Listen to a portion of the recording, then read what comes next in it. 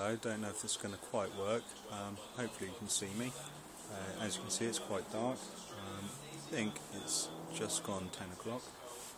Probably going to do the last pressing in a minute. I decided to pick my tree. Can't really see anything. There we go. Is that better? So you can see, got a few apples in here. This particular variety was labelled up as a Bramley, but I believe it's actually a Howgate Wonder.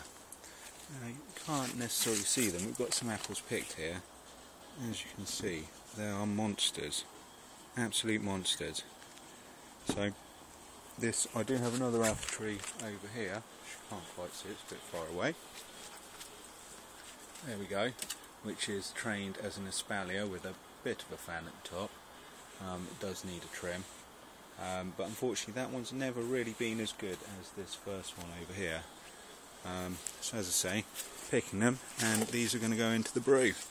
As you can see, there is a few there. Certainly for the size of the tree, it's a pretty heavy cropper. Bye for now.